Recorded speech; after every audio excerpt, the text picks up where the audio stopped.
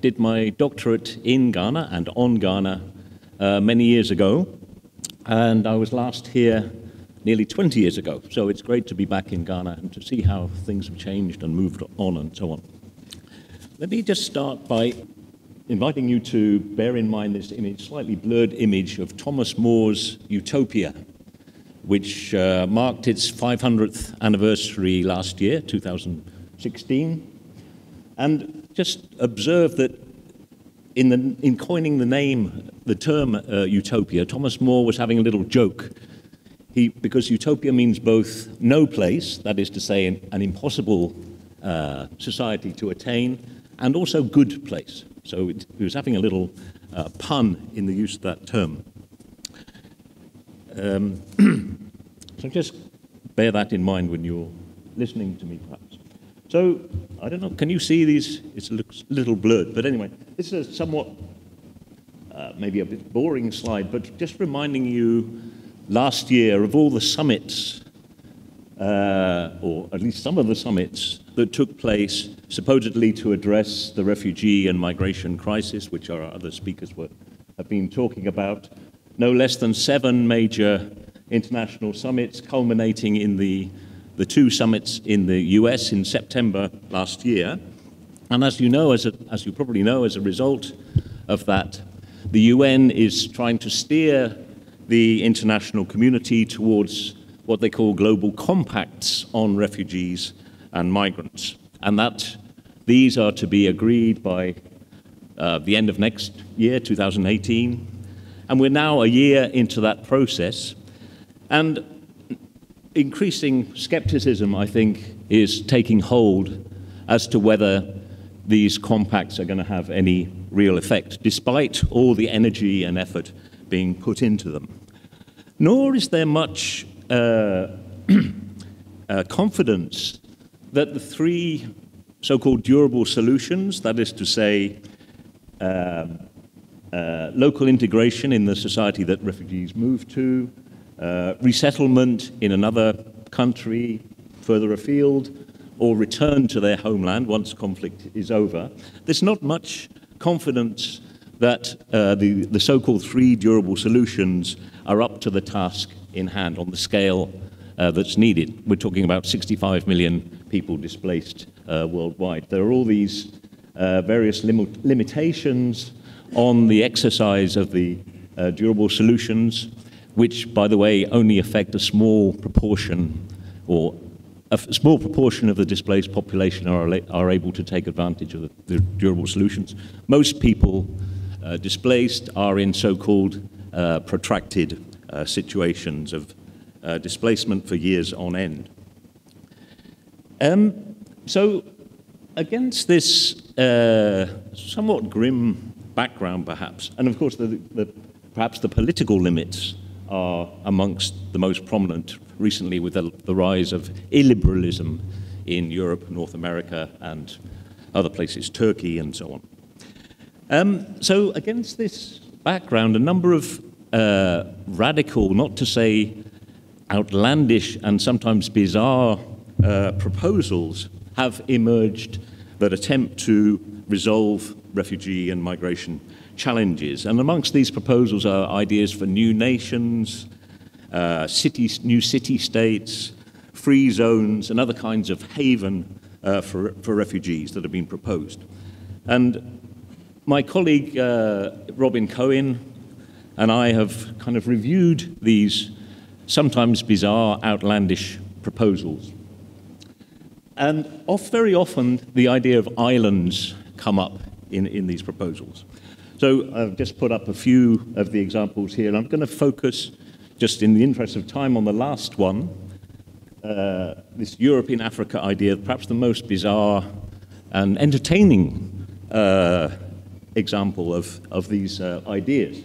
So this Dutch architect, Theo Deutinger, proposes to build an artificial island, Ferruccio, in between Tunisia and Italy, on the shelf there, and to form essentially a new nation, a new island nation, at this point that would accommodate people coming from North Africa en route to Europe.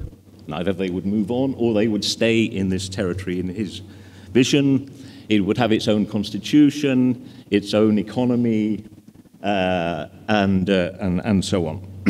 And it would be under the protection of the European Union in this idea. And he's kind of set up this kind of fantasy island idea. I don't know if you can see it, but there are components of different cities, a bit of Oxford, a bit of Timbuktu, Casablanca, Berlin, and Rotterdam, and so on. Bizarrely, London Airport, which I would not recommend as the best bit of London to have in this composite island. But maybe you get the idea. So these ideas have, of course, been dismissed out of hand, really, by the refugee commentariat, the migrant people like us, I suppose. And indeed, islands and enclaves have very bad press when we talk about migration.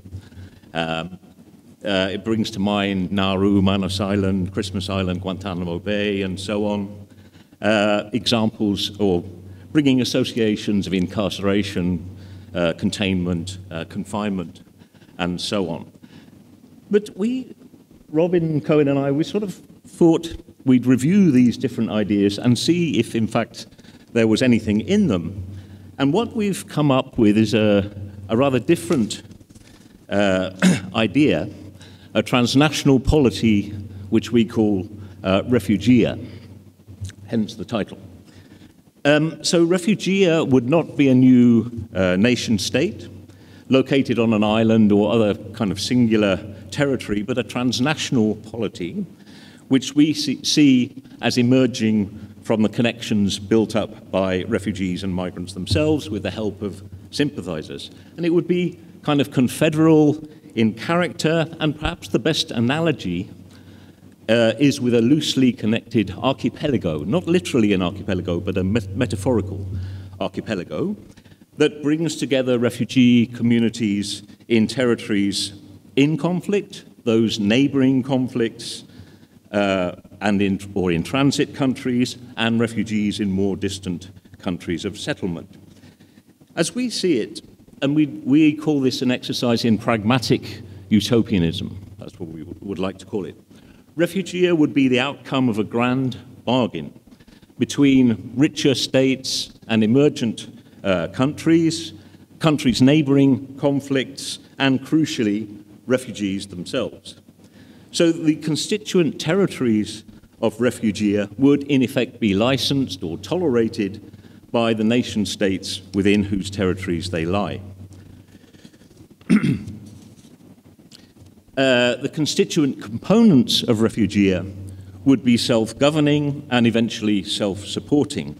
And refugia as a whole would be governed by a transnational virtual assembly elected by refugeans from all the constituent components of the global polity. There would be mobility amongst the different components of parts of refugia. So some refugeans might live in discrete territories or spaces. Others could live side by side with citizens, especially in large metropolitan cities. Moreover, and this is a key point, the citizens of so-called host territories and societies could become refugeans if they wish. So we envisage people from host societies, somehow in the same way that's happening now with volunteer activism and so on, joining to make this new community. What about the economy? Well, this would be built on the skills of refugeans in digital commerce and services, cultural and creative industries, education, and other fields. Refugeans would pay taxes to the nation states within which they live, within whose territories they live, I should say, but also to the wider refugia polity. And a portion of that latter revenue, that contribution to the wider polity, would provide support to less well-endowed parts of refugia. So there would be a means of subsidy among the differently endowed parts of Refugia. So the upshot would be that refugees would no longer be primarily the responsibility of the nation state that so-called hosts them, but of a more diffuse entity, Refugia. It would be a pragmatic arrangement which can be seen as a kind of secession by mutual agreement. So we see that for their part, states would see it as in their interest to shuffle off the displacement problem to be managed by the displaced themselves, while the displaced and those seeking an alternative to illiberal societies would relish the prospect of a self-managed new society that they create themselves. Now, I guess I know what you're thinking. What the hell is this guy from Oxford going on about utopias and islands and transnational polities and so on? What on earth is this all about? So it's utterly utopian in the sense of it's impossible, right? So now I'm going to strain your credulity further and suggest to you that Refugia already exists. And it exists in the prefigurative, highly imperfect form, especially in the transnational practices of refugees and migrants themselves. And let me try to make the case for this argument. So, I've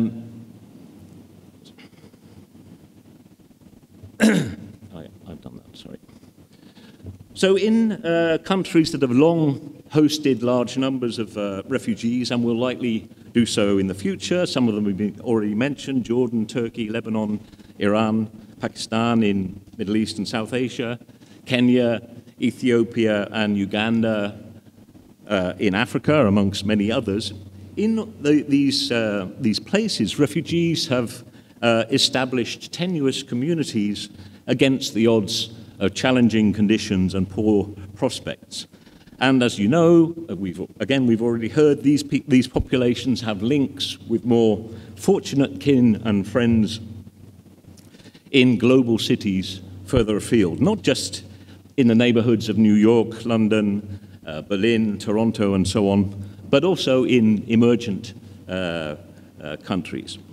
Places like Istanbul, Cairo, Nairobi, Johannesburg, Delhi, Bangkok, and so on, and many others in the so-called emerging world, where people of diverse ethnicities and backgrounds are thrown together. Indeed, in some cases, the diasporic populations in metropolises outside the homeland are as large or larger than the populations in the so-called homeland. So, for example, one diaspora that I know quite well, the Sri Lankan Tamil diaspora, in Toronto, the Tamil population is at least double that of Jaffna, which is the capital of the Tamil part of Sri Lanka, the cultural capital, if you like. So, and one could say that that the center of gravity of many diasporized populations is of this kind. So, in other words, these diasporic communities already inhabit the kind of transnational space that we envisage as refugia. So, taken together, people in these dispersed locations constitute mutually supportive transnational communities through their transnational connections, their diasporic connections. Transnationalism is what displaced and dispersed people do to make a life worth living. As for governance, several diaspora groups have created transnational bodies that could serve as partial models of governance for refugia. And in some cases, they've held transnational elections to feed into these representative bodies. So again, taking the Tamil case, the Tamil diaspora has set up what they call a transnational government of Tamil Eelam, that's the name for their homeland, and that has involved elections in, say, about 15 countries where there are substantial Tamil populations, held electronically, and electing an assembly of Tamils worldwide. As for finance, I've already made reference to remittances by refugees to their troubled homelands and regions, in effect a form of global redistribution of wealth, akin to taxation, I suppose, in a way, kind of redistribution, which Sean referred to. Proto-refugia also exists in the realm of culture, seen in the transnational mobility of art, music, dance, language, and support. And a little example here, if you remember, the refugee team was recognized at the Rio Olympics in 2016, a very modest step in the big picture, but a tacit recognition of a body of people outside the nation-state, outside of a nation-state affiliation. And we can find many other examples of the way in which refugia is prefigured. The ideas of refugee cities, sanctuary cities, free havens. There are miniature examples which I'll just highlight a couple of these. One is the notion of a city of refuge in Barcelona, now of course in turmoil, but its progressive mayor set in motion a series of measures to welcome refugees. But we can go down to the miniature or the micro level too, with some very interesting developments. So, for example, Riace is, if I'm pronouncing it correctly, a small depopulated place in southern Italy, where, at the invitation of a progressive-minded mayor, about 450 migrants drawn from more than 20 countries, including many African countries, have been housed in accommodation, actually abandoned apartment blocks there. So they now make up about a quarter of the village's total population and have breathed life into what was a declining, depopulating community. Also significant are what have been or cross-ethnic and cross-national affinities that have emerged among people on the move. And a couple of Greek scholars, Dimitri Papadopoulos and Nikos Tsianos, have come up with the idea of the mobile commons to describe this. And by this they mean activities which bring together migrants and refugees drawn from different nationalities and ethnicities to form ephemeral communities. So examples include the gatherings of refugees and migrants at choke points to form temporary settlements with the help of supportive citizens, such as the jungle camp at Calais, now defunct, Ventimiglia on the France-Italy border, or Idomeni camp on the border between Greece and Macedonia. These communities that formed ephemerally at these choke points on the migration routes. While often squalid and liable to demolition and arrest, state oppression and so on, these kinds of community creation and reproduction through mutual aid among migrants en route, aided by concerned host citizens, we suggest constitute imperfect prototypes of refugia. And another small example, Hotel Oniro is an abandoned hotel in Athens that was occupied by activists and migrants and is now home to about 200 refugees who manage it themselves with the help of those activist citizens. And perhaps appropriately, the word Oniro derives from the Greek to dream. So, back to utopia. So, camps and communities in countries neighboring conflicts, neighborhoods in global cities, transnational political practices and money transfers, emergent communities and activities in disparate locations en route, initiatives by citizens and community groups, all are fragments in disparate locations that taken separately don't seem to promise much. But in the aggregate, we suggest, they add up to something like refugia imperfectly prefigured.